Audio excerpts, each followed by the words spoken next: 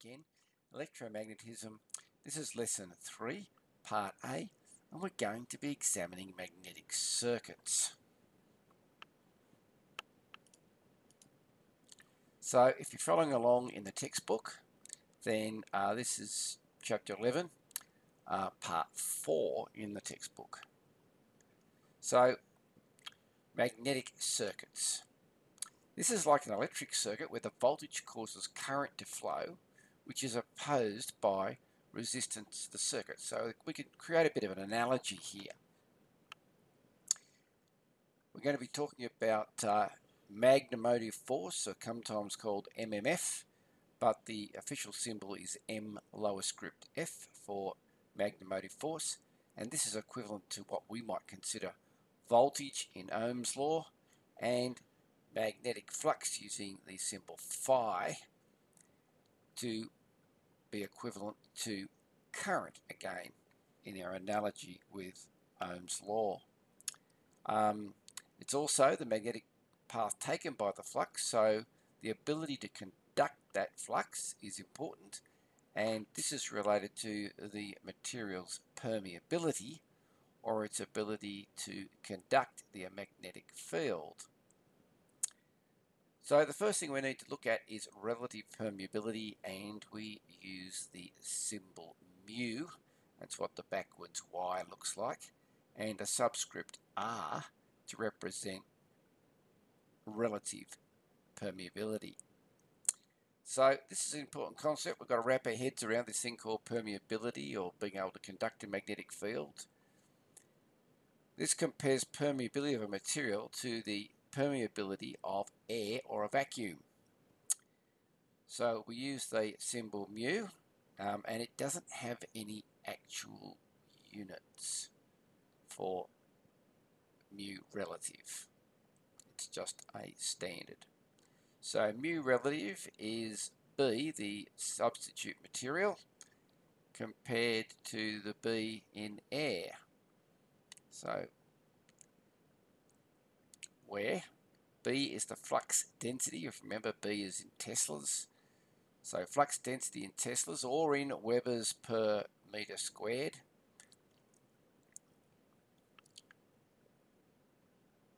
I'll just go back to that, make sure we've got that right.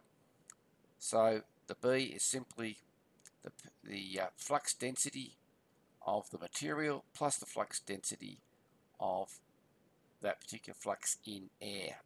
Those two, the ratios together, give us the mu relative to air or a vacuum in particular. So the permeability of air, we're going to use mu 0 because that's the worst possible case where there's absolutely nothing possibly conducting the magnetic field. It's just driving through the air or a vacuum. So in an air or a vacuum, the ratio of the flux density B and the magnetizing force H producing a flux gives a value called the permeability of air, or you might hear it termed the permeability in free space. So this value is constant regardless of the magnetizing force, and so it's called mu 0. So it never varies, it's always the same no matter where you are in the cosmos. So we can actually calculate mu 0, so it's equal to 4 pi times 10 to the minus 7, so it's a nice little standard constant, and it is that exactly. So there you go, there's one of those numbers that the universe is very finely tuned and balanced around, and for all practical purposes we simply call it 1.26 times 10 to the minus 6 henries per meter. So there is this relationship between inductance and the henries of a magnetic field. So what's absolute permeability? Just mu by itself. So the absolute permeability, mu, of a material is calculated by multiplying its relative permeability by the permeability of air. So that is mu is equal to mu relative multiplied by mu absolute. That's what the formula is saying. So note absolute permeability is sometimes referred to as just straight permeability. So whenever we use the word permeability or the symbol mu by itself, we mean the absolute permeability of a particular material. And most of the time you're going to be given those values. So what about permeability in terms of B and H? So absolute permeability of a material can be calculated with this formula. So permeability or absolute permeability of material can be calculated with B divided by H, where B is the flux density again in Teslas and H is the magnetizing force. Remember, amp turns per meter. So H is simply the current multiplied by the number of terms divided by the distance in meter. That's what amp turns per meter means. So if you gain a little hint, if you're ever looking for the formula and you don't know what it is, look at the units. So if you want to know what the formula for H is, it's the current multiplied by the number of turns divided by the distance of the magnetic path in this particular case. So this equation can be transposed both in terms of B or H, and it gives us B equals absolute permeability times H, or we can have H is equal to B divided by absolute permeability of our particular material, remember. So here are some really common ones, and I'll just turn my pen on quickly to highlight them. So nickel is quite good and quite often used, and here you can see its relative permeability between 1 to 600, and its permeability minimum is really about 1.26 times 10 to the minus 4. Iron, you can see, give that, the big 3 ticks here, because iron's got pretty high permeability. So 200 to 5,000, and basically 2.5 times 10 to the minus 4. And then we get things like special silicon with iron-grained orientation. So it's a silicon steel that's been particularly set up to keep all the molecules nicely aligned to help it be a good magnetizing material. Relative permeability absolutely huge up here at 40,000, and it's 1.9 times 10 to the minus 3 used in transformers. Ferrite we're not going to run into very often because it's only used in high frequency applications, mostly in electronics.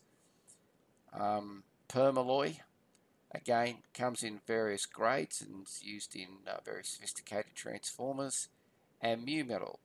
Mu metal has great magnetizing properties and is used as a magnetic shield, and you can see here why. 25 times 10 to the minus 3 is its absolute permeability, and it's nice and light in relative terms, but it's quite brittle, so it has some downsides in its physical characteristic. So relative permeability, mu r, changes with the flux density of B and Teslas, and the values shown give an approximate range, and the minimum values of permeability are given against mu, which is the absolute permeability of a particular material. So that being this column here that we looked at, that gives you the absolute permeability of the material. So nothing like a little example to get our heads in the right space. What is the absolute permeability of an iron core if its relative permeability is 5,000 at a certain flux density? So if you remember our little formula for working out absolute permeability, it's just the relative permeability multiplied by the permeability of air. So this one's the one where the air is, and this one's the relative permeability which they have given us. So we've just got to know what the permeability of air is, and we know it's 1.26 times 10 to the minus 6.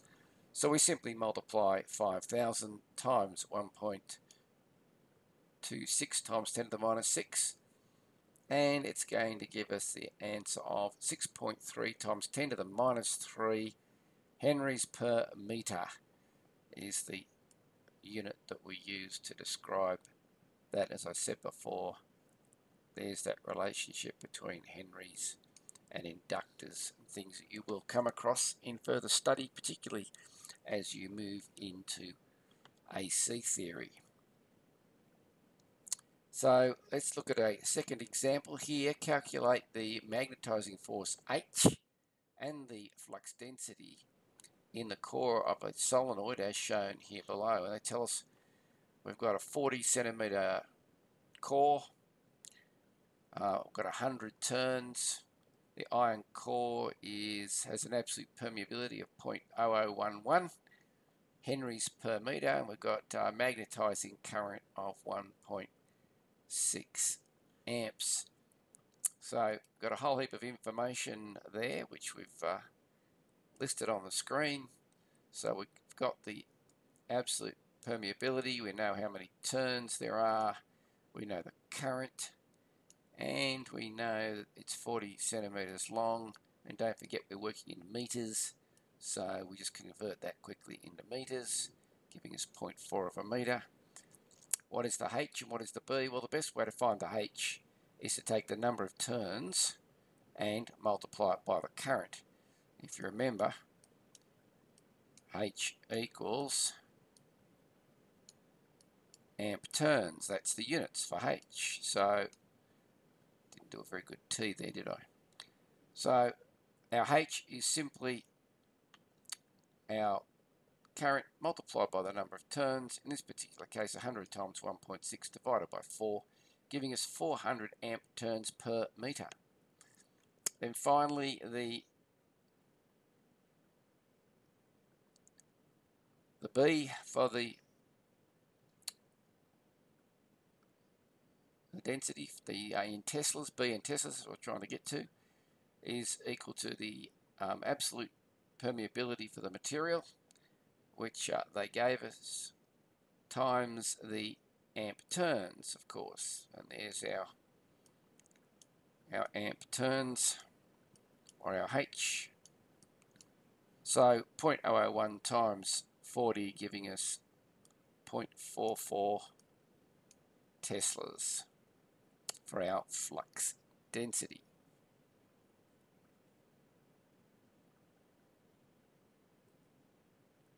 So the next concept we need to think about is reluctance, and as the name implies, it's kind of analogous to resistance, because how reluctant is the path to let a magnetic field pass through it? That's where the base word comes from. So a magnetic path has a resistance to a magnetic field, and we refer to this as its reluctance or its reticence to conduct that. So it's like resistance in Ohm's law.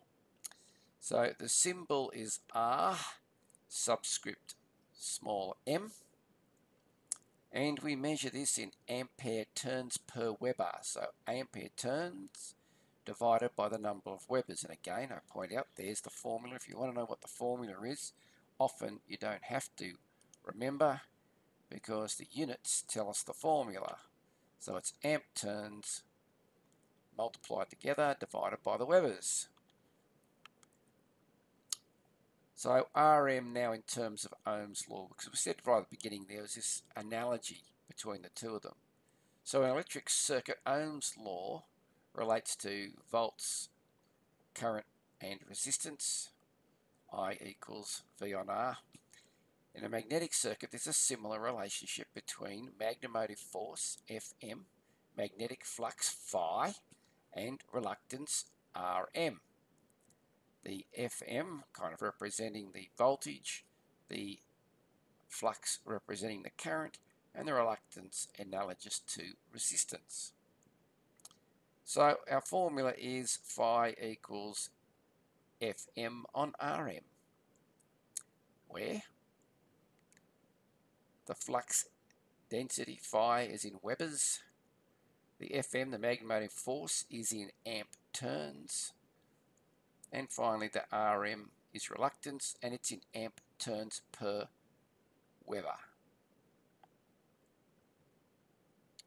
So in terms of Ohm's law, we can look at all that again. And so we have our original formula, and I've just inserted the Ohm's law equivalent here. So again, we have the Ohm's law equivalent, I equals V, the Fm, and the R being the M. So that's equivalent to I equals V simply divided by R. So it's also sometimes known as Hopkins' law, and again it's analogous to Ohm's law, with resistance replaced by reluctance, voltage replaced by MMF or magnetic force, and current replaced by magnetic flux. The permanence is the inverse of reluctance. So if we had reluctance is analogous to resistance, then permanence is analogous to conductance. Its SI units are derived units, and they are the Henry. It's the same as the unit of inductance, also, although the two concepts are distinct from each other, and we must keep that in mind. So just like we had factors affecting resistance in DC, we've now got factors affecting Rm, or the reluctance of a magnetic field depends on 1. The length. The longer the magnetic circuit, the higher its reluctance or its resistance to the magnetic field. 2. The cross-sectional area. The smaller the cross-sectional area, the higher the reluctance, the bigger the cross-sectional area, the less resistance. So again, exactly analogous to a resistor. And 3rd, the permeability. The lower the permeability, the higher the reluctance. So it could be compared between the resistance of a piece of steel wire and a copper wire. Copper wire has a much better conductivity or a much lower resistance. So here, the lower the permeability, the higher the reluctance and the ability to conduct a magnetic field. So Rm now in terms of absolute mu and in area. So a reluctance of a magnetic circuit can be calculated, and this is how we do it. So our reluctance is 1 on mu absolute multiplied by mu relative multiplied by the area.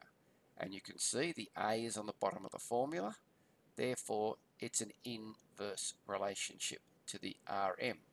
So the Rm and the A are directly reciprocal, or the inverse mathematically, of each other, because the physics is inverse. It's not the other way around. The formula is only inverse because the physics is inverse. Or we could just call it Rm is 1 on mu A, because we know that the absolute mu of a material is simply the relative mu multiplied by the mu of air. So again, getting our terms right, Rm is the reluctance in amperes turns per Weber. Mu 0 is the permeability of air, and if you remember that was 1.26 times 10 to the minus 6 henries per meter, and the relative permeability of the material from which the circuit is made, if you know what it is. And mu is the absolute, again, permeability, if you know what the material is. A is the cross-sectional area, and don't forget it's in square meters. That's a trick for beginners. Quite often people forget. That's it in meters squared. So let's have a quick look on the effect of an air gap on reluctance. And here we have a circuit which is a contactor coil or something similar. And in picture A you can see it's the unenergized. So the coil energized armature. When the armature is open, we've got high reluctance caused mostly because of the air gap. But in picture B on the right hand side, you can now see the magnetic field has closed the air gap. The coil energized armature closes, and all of a sudden we have a low reluctance. So a relay has an air gap in the magnetic path and the armature is open, which increases the reluctance of the magnetic circuit. And you'll see us, we're going to use this in our little prac and demonstrate that that's what happens when you operate a relay. You go from a high reluctance to a low reluctance, and it's much easier then to keep the relay energized. So again, let's do a nice little worked example. And again, I'll just quickly turn on the pen. So in this particular case, we've got the core of a electromagnet. It has an average length L of 350 millimeters and a cross-sectional area of 400 millimeters square. The coil has 20 turns. When a current of 2 amps is passed through the coil, we get a total flux of 100 microwebers is established in the core.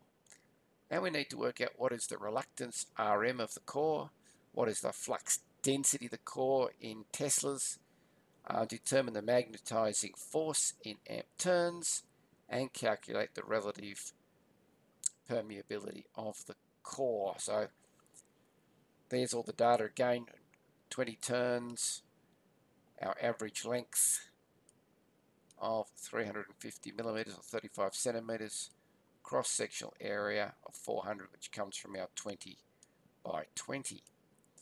So our first solution for number 1, 20 turns times 2 amps is going to tell us our FM, and we know how many Webers we have. So if you remember, Rm is simply the FM divided by the flux. So FM is the current multiplied by the number of turns, and they've given us the flux. So we simply end up with our 20 times 2 giving us 40. That's what we've got here, our 40, divided by our flux density at 100 microwebers, so it's 100 times 10 to the minus 6, giving us 400 times 10 to the minus 3, or 400,000 amp turns per Weber. So remember, it was amp turns divided by Webers. So that's our unit amp term Weber. Next, we had to work out what B was, the Teslas. And again, that's just a nice simple formula of B divided by the phi, which we were already given at 100 times 10 to the minus 6, and our area, which was 400 millimeters squared, but if we put that in square meters, it's 400 times 10 to the minus 6. And we do the mathematics, and we come out with a B of 25 microtesla. Number 3, determine the magnetizing force. It's kind of like the voltage applied to the circuit. And we know that H, the magnetizing force, equals the amp turns divided by the length. So we have the amp turns at 20 times 2 amps. I'll just go back. Times 2 gives us, and then divide that by our length, if you remember, it was 350 millimeters or 0.35 of a meter, giving us 114.28 amp turns per metre, and again there's the units for the formula in amp turns per metre. So now let's go to solution 4, which is to calculate the permeability relative, that's what I was trying to say. So here we know what the Rm is because we found that in step 1. We know the RO of air is 1.26 times 10 to the minus 6, and we know the area, which is 400 times 10 to the minus 6, to put us into square metres. So all we've got to do is take our formula for Rm, reorganise it a little bit, transpose the formula relative to mu relative, which is the one that we're after, put the data into the formula, which is what we've done here, and do the math, and we simply have a mu relative of 496, and if you remember, the mu's don't have units because they are just a relative amount of permeability compared to air, so there's no units, it's just 496. So here's a picture of a three-phase transformer, and if you look very carefully, this is an air-cooled transformer, and the reason I kind of got this picture for you is to show you just how big these things can get. And here is thousands of turns, so here we have thousands of turns, and there's actually two windings. So we have an external winding and an internal winding, and the external winding, so this is the winding external, is the primary. So that's the primary,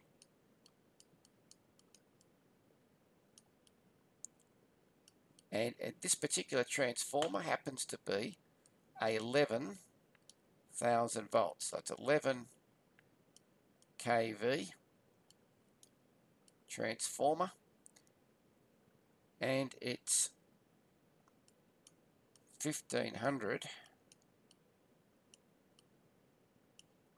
kVA, kilovolt amp. So it's a big transformer, air cooled. On the inside, which you can't see, so tucked away down in there, but these are the buzz bars coming off it, is the secondary winding. So the secondary winding is down in there, and you can see it's made up of this wound bar, and in this case it's 415 volts, and the buzz bar's got to carry something in the order of probably close to 2000 amps. So I'd have to do the calc, and I can't do it in my head, but something in the order of about 2000 amps. So you can see the bars are quite large coming off the secondary. Now if you look very, very closely in these gaps, you'll actually see the thinly layered laminated silicon steel, which makes up the magnetic core. Now the magnetic core sits around like this through the transformer. So you have this big magnetic core that's running around the whole transformer. So it's laminated.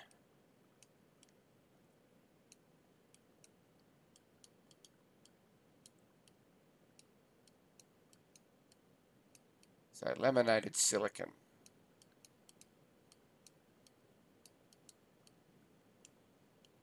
I can write silicon steel.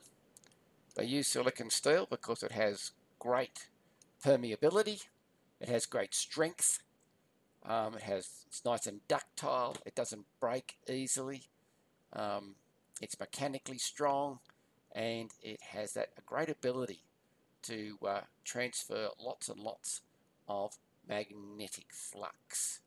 So there you go. There's a place where they actually work out the B's, the H's, the permeability, so they know how much silicon steel they need to put in a 1500 kVA transformer, so they can put 11,000 volts in, get 415 volts out at somewhere around about 200 amps.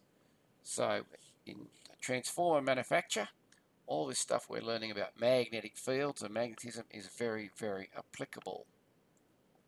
So let's sum up this first lesson, or part A of lesson 3. Absolute permeability, mu, is the ability of a material to conduct a magnetic flux, and its unit is in the henries per meter. Permeability of a vacuum is mu O, and is a constant and equals the permeability of 1.26 times 10 to the minus 6 in henries per meter, or henries divided by meters. Relative permeability uses the mu subscript R, and is a measure of the increase in flux density a magnetic material causes compared to air for the same magnetizing force. For a ferromagnetic material, mu R is always greater than 1. Permeability, standard permeability of a material is a product of the permeability relative multiplied by the permeability absolute of air or a vacuum. It also equals the flux density divided by the magnetizing force. So if you remember our formula, mu equals B on H. Reluctance, we use the symbol R subscript M, and is the resistance to a magnetic path, to magnetic lines of force, that is the flux, phi, and it's measured in ampere turns per Weber. And again, don't forget, the units tell us the formula, amps times turns divided by Webers. So that brings us to the end of electromagnetism lesson 3. So I hope you've enjoyed learning a little bit about relative permeability and absolute permeability of materials.